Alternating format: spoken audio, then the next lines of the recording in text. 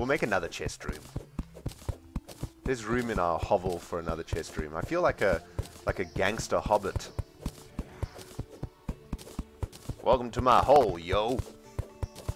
Wipe your feet before you come in here, bitch. Right. It's getting a little bit moist down here, don't you think? This humidity is really bad for my afro. Really bad. In some ways, this game reminds me of a game that I used to play with my brother, but a real-life game.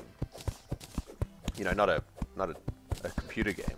We used to collect, you know, different things in the garden. So we'd collect like mud and stone and bark and seeds and leaves, branches, water in cups, and these resources we would actually trade between ourselves.